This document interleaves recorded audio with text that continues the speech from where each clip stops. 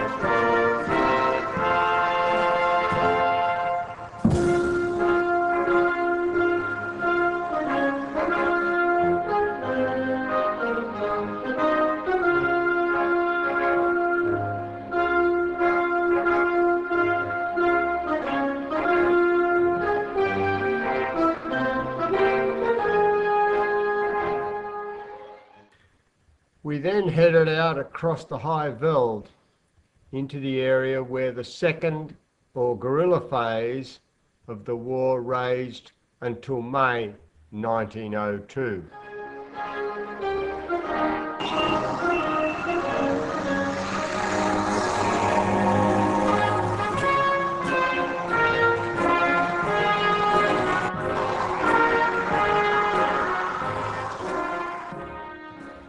Motelpa or Renosterkop was the site in November 1900 of a battle where Bushmen from all the Australian colonies attempted to capture a Boer force led by General Viljoen. 12 Australians and 28 New Zealanders died here.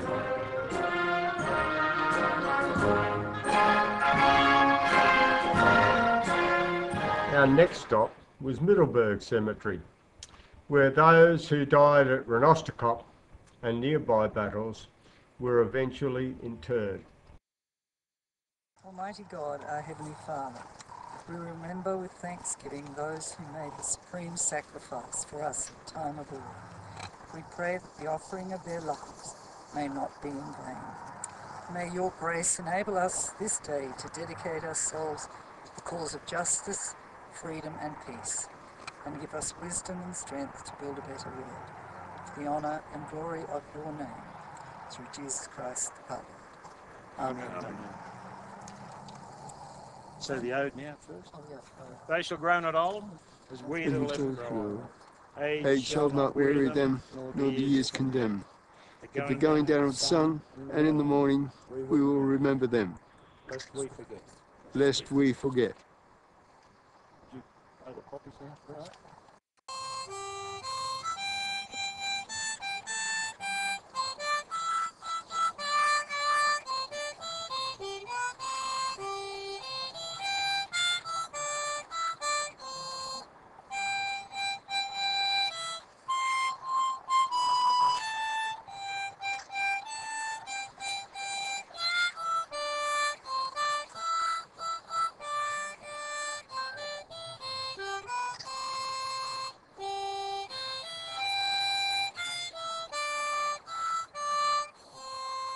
We had come to see the grave of Lieutenant Anthony Forrest, at 16th, the youngest Australian officer to die in this war.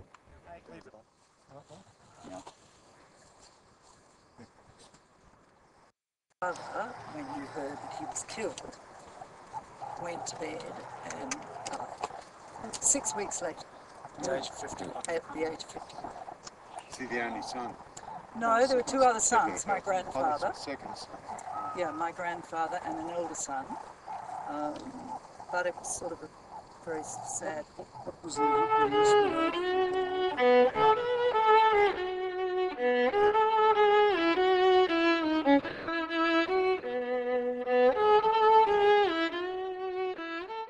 Wilmansrost was where 21 poorly led Australians died at the hands of a shadowing Boer force.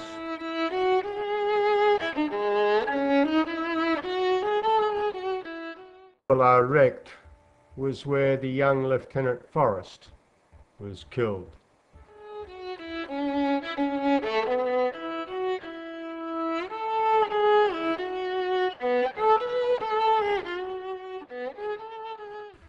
Then on to the site of one of the last major battles near Ermelo, where in January 1902, 13 young Australians lost their lives. Founder of a route which is called the Highveld Heritage Route, of which the battle at Onverwacht is part of.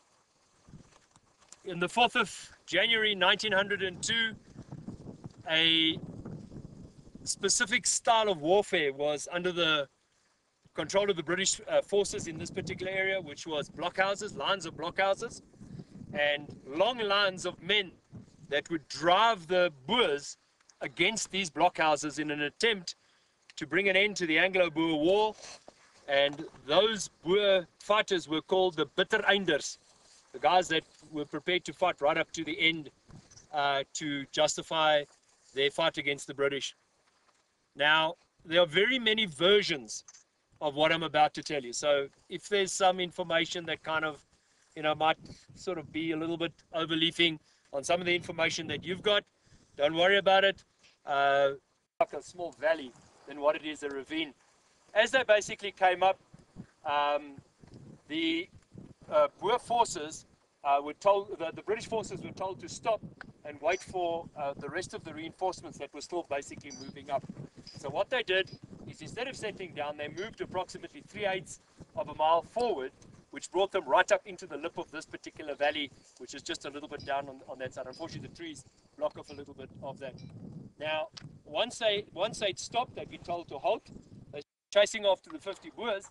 A larger group of Boers, as they passed, and we are understanding there's probably that little valley over there, but we're under correction because we're not 100% sure, because they're actually, just by sheer superior numbers, they didn't have time to celebrate this. All they did was literally grab hold of these guys and strip everything off them.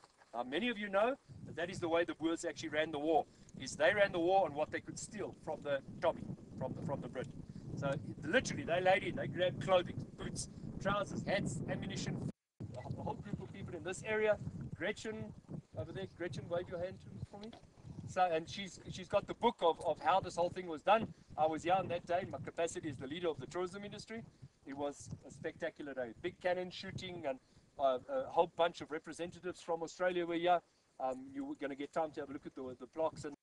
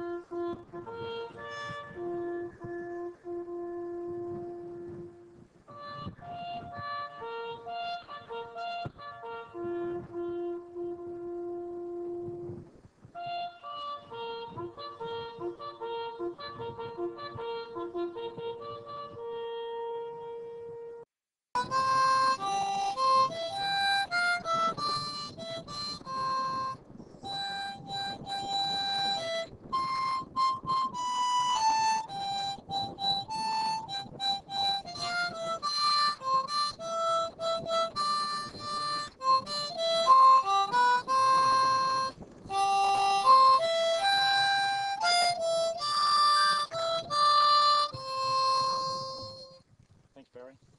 Beautiful.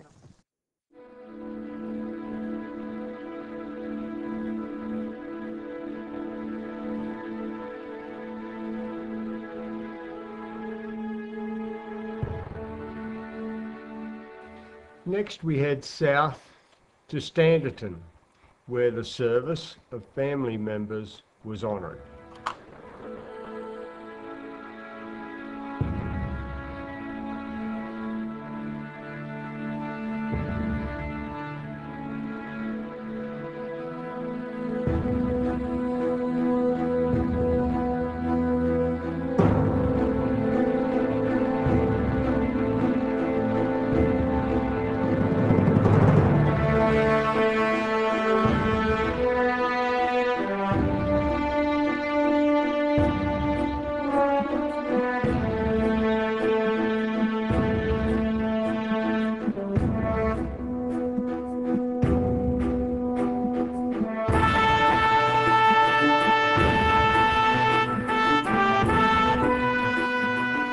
Nearing dusk and further south in what was in 1901 East Transvaal, we see the monument to the Boers who died protecting their land at Heilbronn.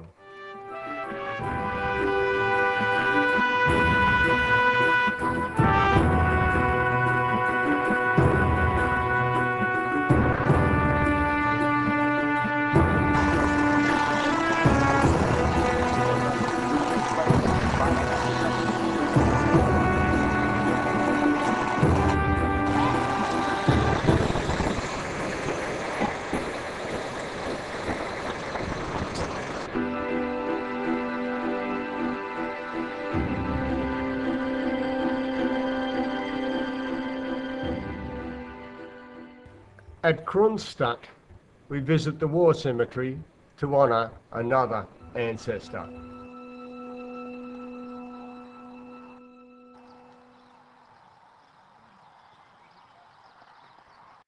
On our behalf, in the cause of liberty and justice.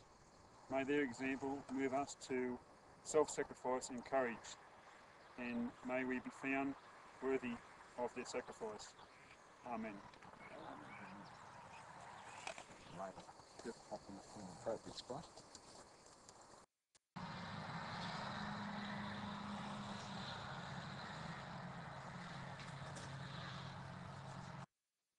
We will remember.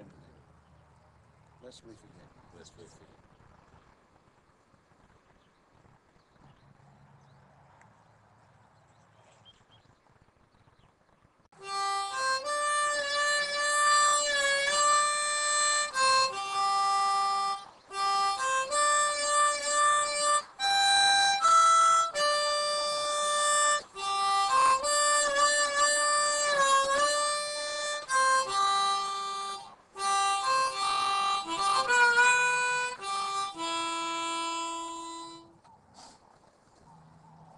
And now I want to play something else while I'm at it. Got something the right note.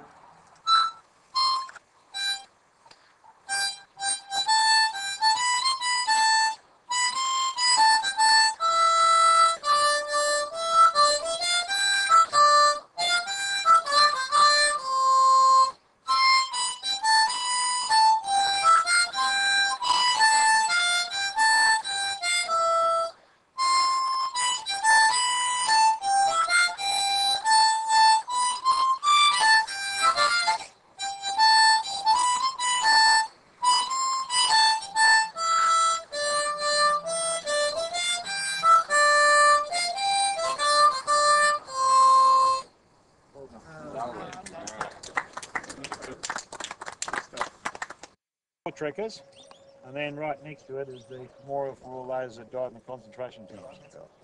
So that's phase one, phase two. At Kronstadt, we also visit the concentration camp cemetery.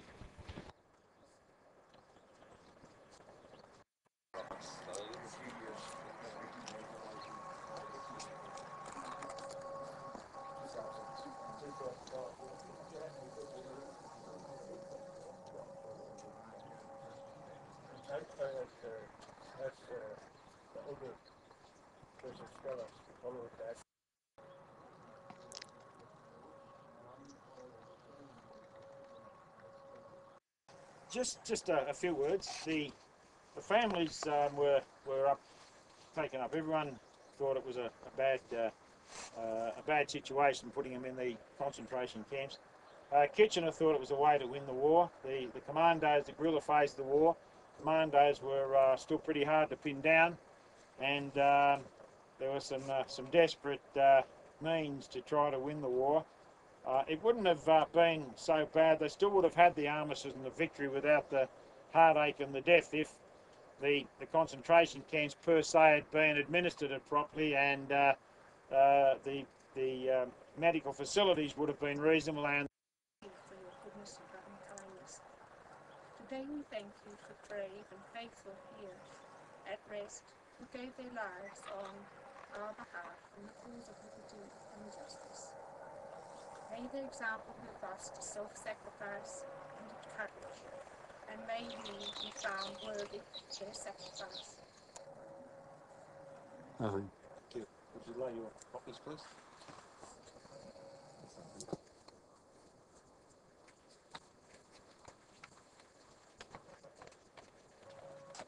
Just turn around so we can just see you. Where's the third lady?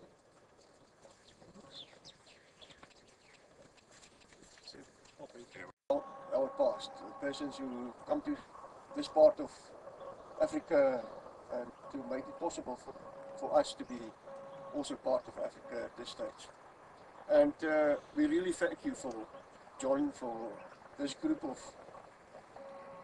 men and women and bringing here to South Point of Africa, also to share with us this common, and that is future of us.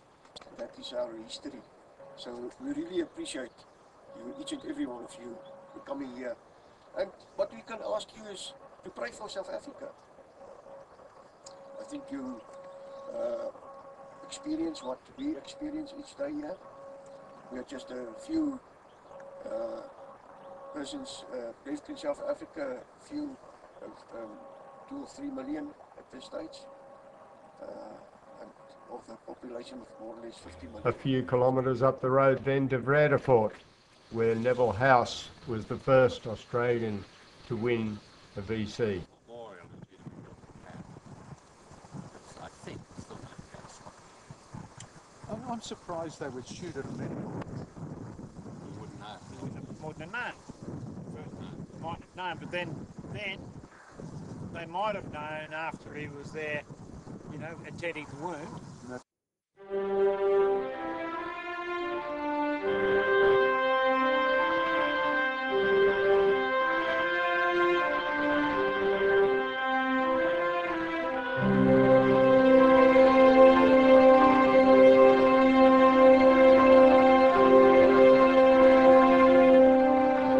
80 kilometres west of Kronstadt, we visit Ottersdaal to honour another of our tour group's ancestors.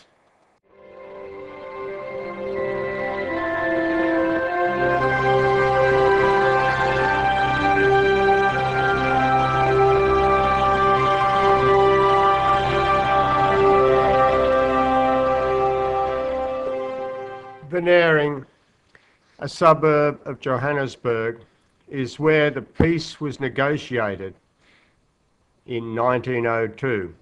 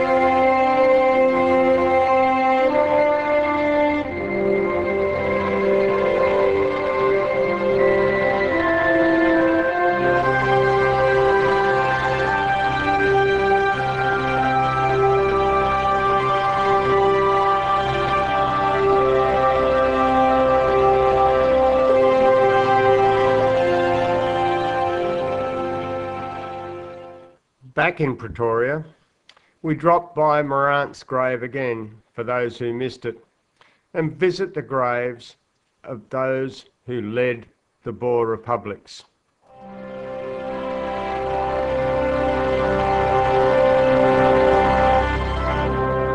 102 years after the peace was signed there, we go to Melrose House, where commemorative medallions are presented to members of our tour group.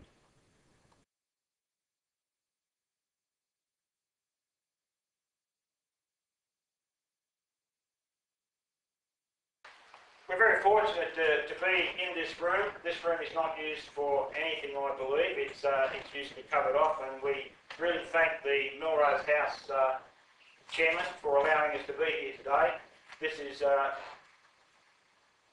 it's a most auspicious occasion. This is the 110th anniversary to the day that the armistice was signed on this table. This is the original table. The inscription there, who was attended. So we, 110 years later, have come from Australia, descendants and friends of those that were here in Florida all those years ago, and we find it most moving to be here, and particularly we like the support of the city of Swami, is that close? It is Swami. We are very pleased to have the support from the city, and we must thank Imelda to come here today to do the presentation for us, and we thank you very much for that as well, Imelda. We might, what I have to read for you. This is a note from DJ Hurley, AC, DSC, General Chief of Defence Force. Boer War Day 2012 is called it. It's on the 31st of May, 110 years ago, Australia's first war as a nation ended with the signing of the Peace Treaty of Vereeniging in South Africa. And it is important we commemorate this significant event. The Boer War of 1899 to 1902 was the first time we fought as Australians and not as members of colonial contingents. The characteristics of Australian servicemen and women were first seen here, cemented in the World War I and tempered in the fire of subsequent conflicts. The Boer War first made the reputation of Australians as determined and resourceful soldiers, able to overcome adversity and adapt to harsh conditions and difficult circumstances. These characteristics and this reputation are still proudly held by current members of the Australian Defence Force, both at home and in operations around the world. It is fitting to remember today, and every other day, the sacrifices of their military ancestors who served the nation so well more than a century ago in South Africa. Chief of Defence Force. What we shall do now is the first person to receive, and the descendants' medallions are presented to those who had a direct descendant that was here. And I'm going to call Gay Atkinson forward, and then Tom Atkinson, but we'll do it individually. This is in memory of their ancestors, Lieutenant Anthony Forrest, the 16-year-old killed at Grobbelaar Wreck with the 5 Western Australia Mounted Infantry on the 15th of May 1901, and Sergeant Henry Clarkson, who served with the 2nd Western Australia Mounted Infantry, and he was awarded and mentioned in dispatches on the 2nd of April 1900.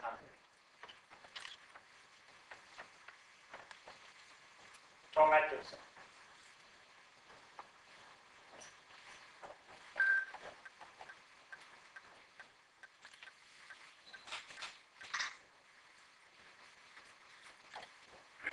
Audrey Bullock, in memory of her ancestors, Major Patrick Savage, a New South Wales Special Service Officer, and Major James Rose, Commander of the 4th West Australian Imperial Bushmen.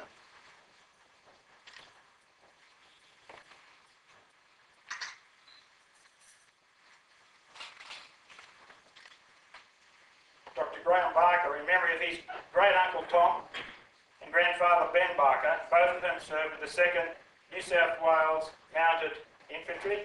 Tom was killed in action on the 10th of May 1900 at Corona Fontaine Farm.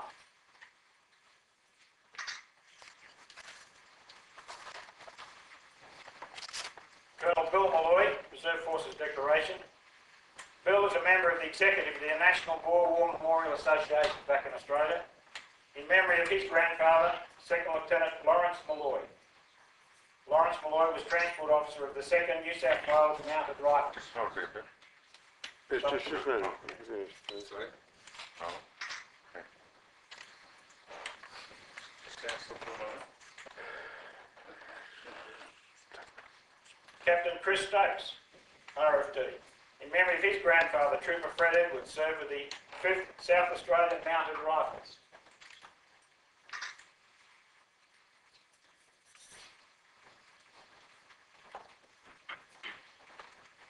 Mr. Barry Vickery, in memory of his great uncle Albert, who served with the 5th South Australian Imperial Bushman. Albert died at Kronstadt of enteric fever.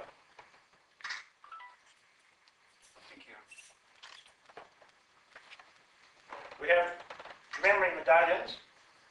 These medallions are presented to Friends of the Boer Wars Associations and Friends of the Boer War Federation, and they've come out here to be part of this first tour, to look at the battle sites, visit the graves of those that didn't make it, and be here today on this anniversary. Mr. Norm Landers.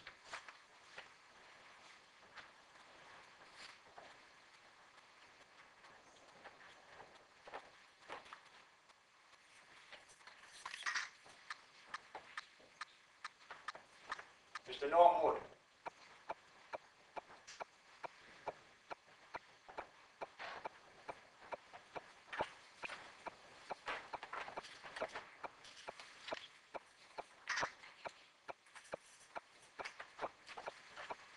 I think it appropriate now that we have Barry play Waltzing Matilda for us.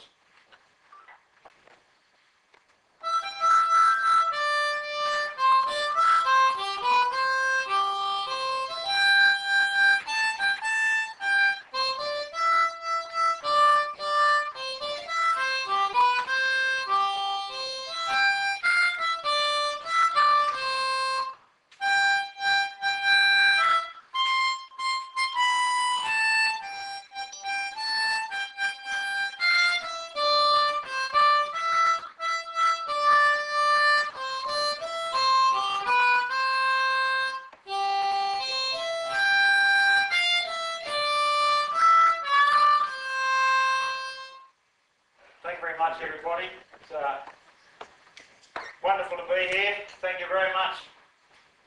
The city of Suwannee. Thank you very much. We really appreciate it, and if you'd take our thanks very much back to the city when you return. Thank you. We're going to now vacate this room.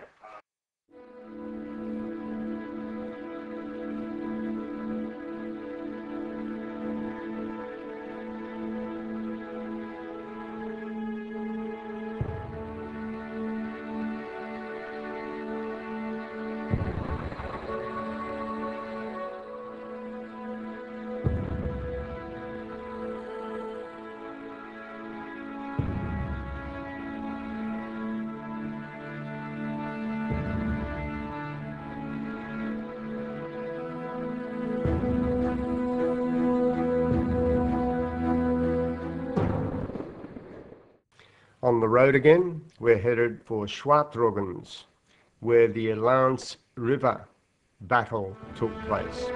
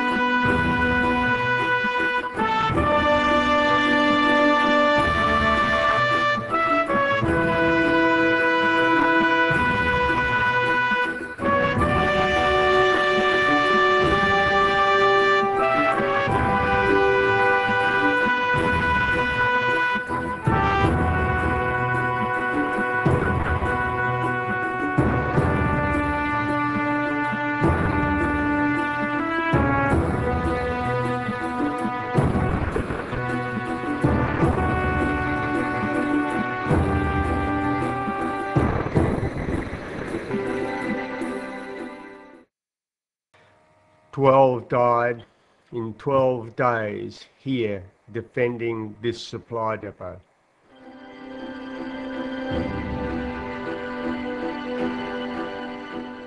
We now head toward Mafeking of scouting legend, not what you would call a well-maintained town.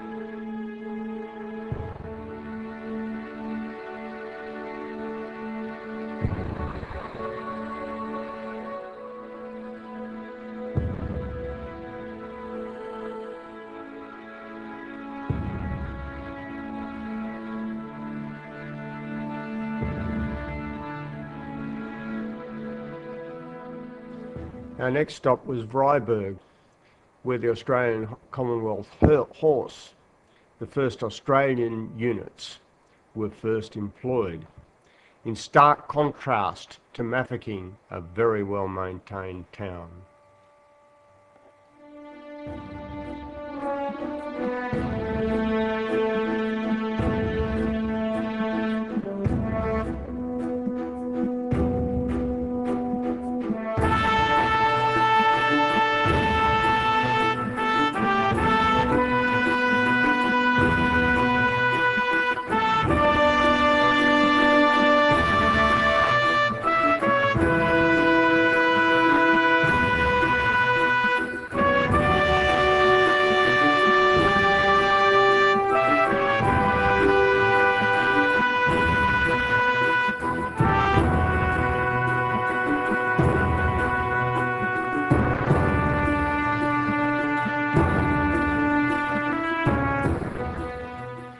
We skirt Kimberley on our way to Paardeberg, site of what can be regarded as the last major conventional battle in this war.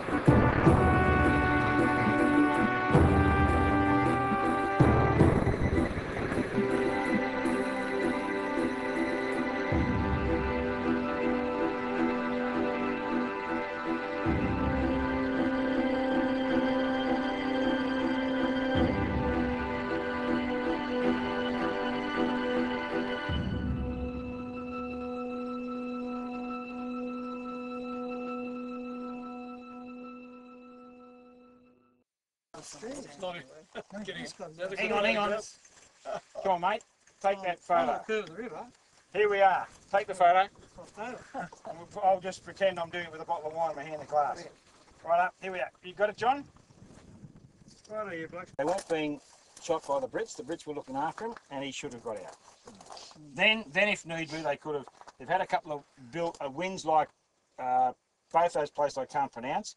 One at Belmont, they pulled back into that other place that John mentioned. Then they moved back to Modder River, then to Magus Fontaine. They had all those winds, so then they could pull out. Now, if they pulled away and were away somewhere and set a contingent in the Brits and say, look, you know, this.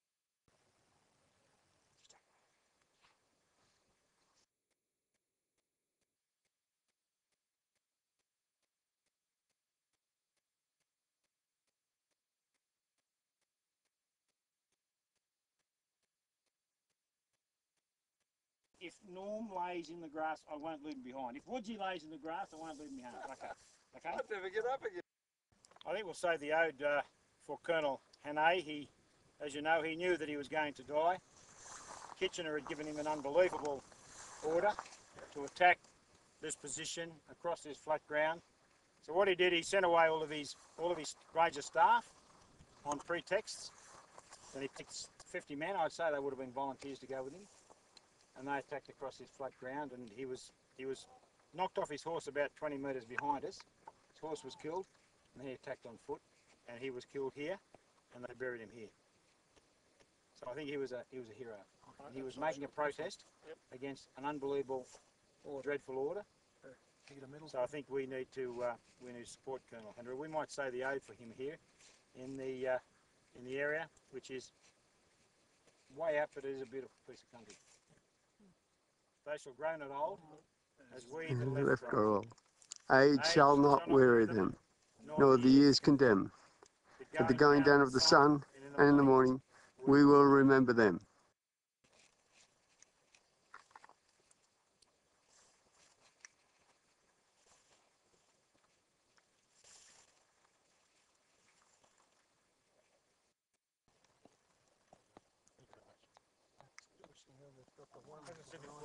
I think the people who know that there's an order being given to them and they are a senior person and they go with their men and die with their men. South of Kimberley, we visit Magus Fontaine, the major defensive battle before Kimberley. The battle where tactics that would have caused the stalemate in World War I were first used.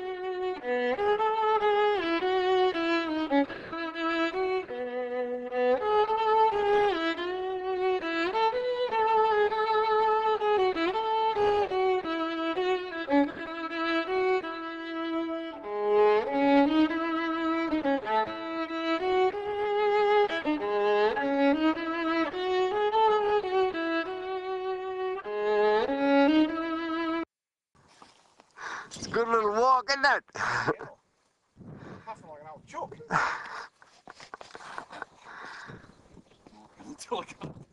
Yeah.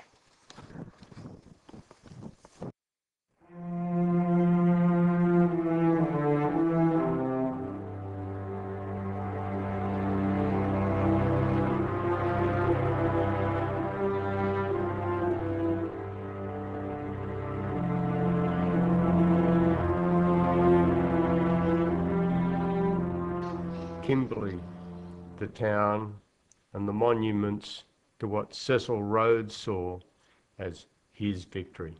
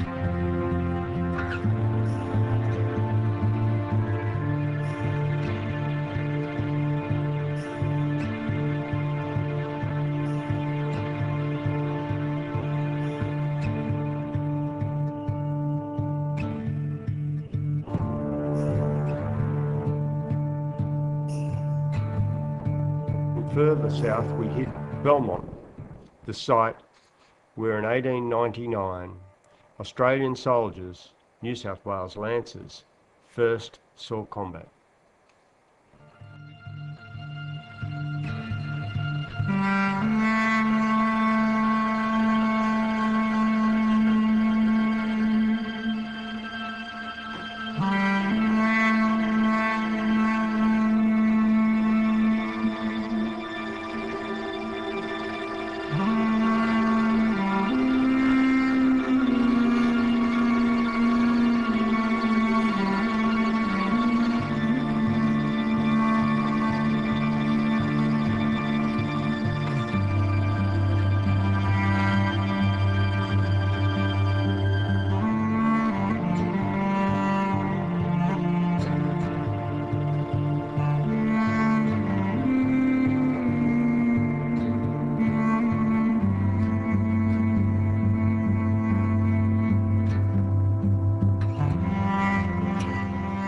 DR, the railway junction through which most of the Australian soldiers going into combat were funneled.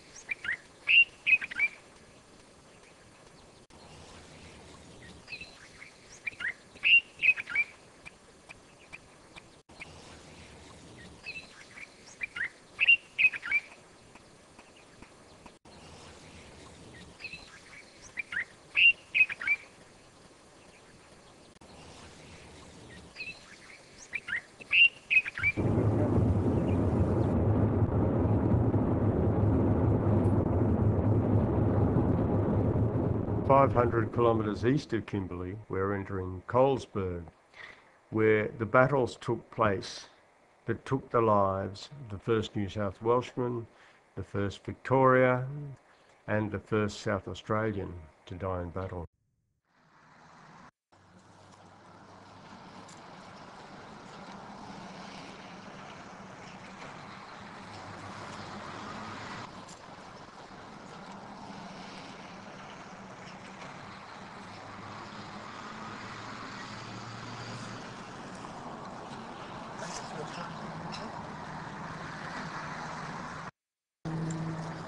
Almighty God, our Heavenly Father, we remember with thanksgiving those who made the supreme sacrifice for us in time of war. We pray that the offering of their lives may not have been in vain.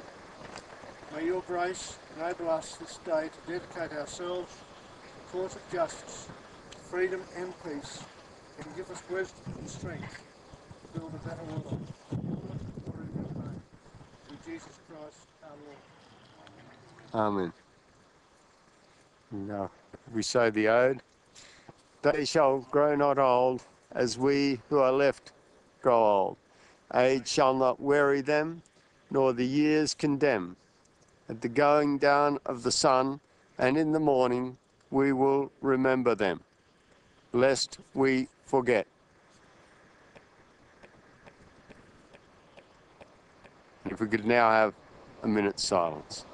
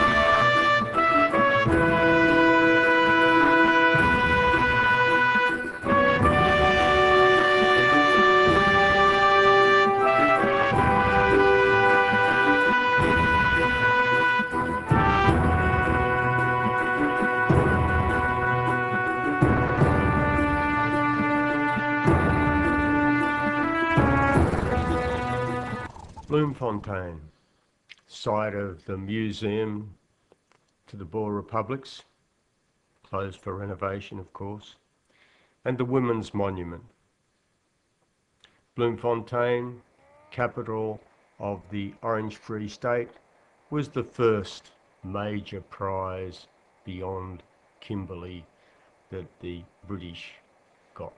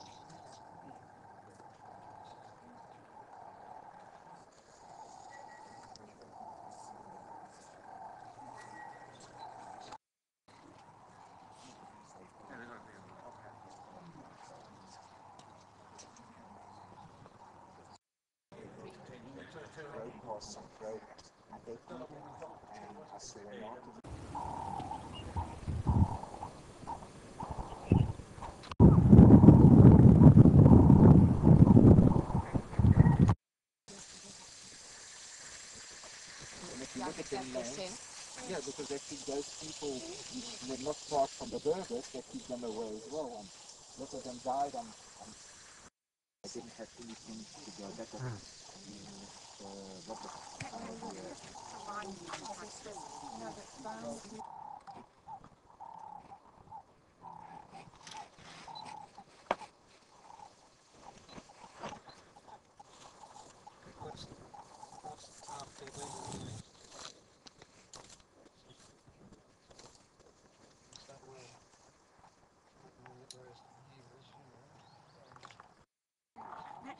Just to remind me of what I saw.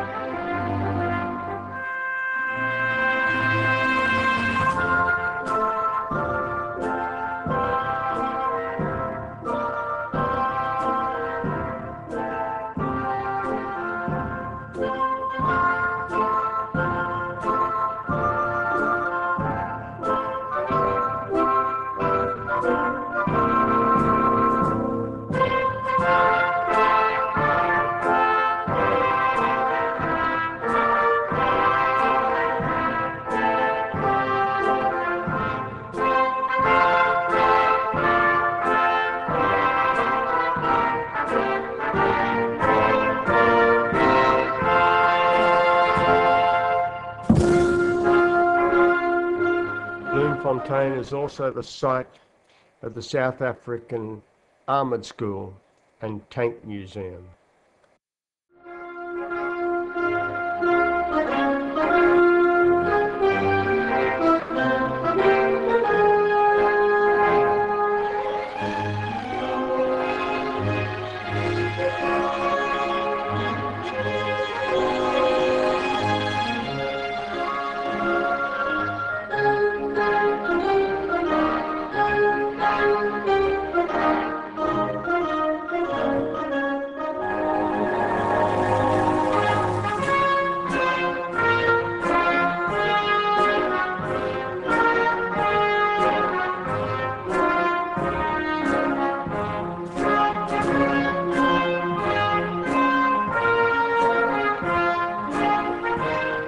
We head back to Pretoria, where our tour ends.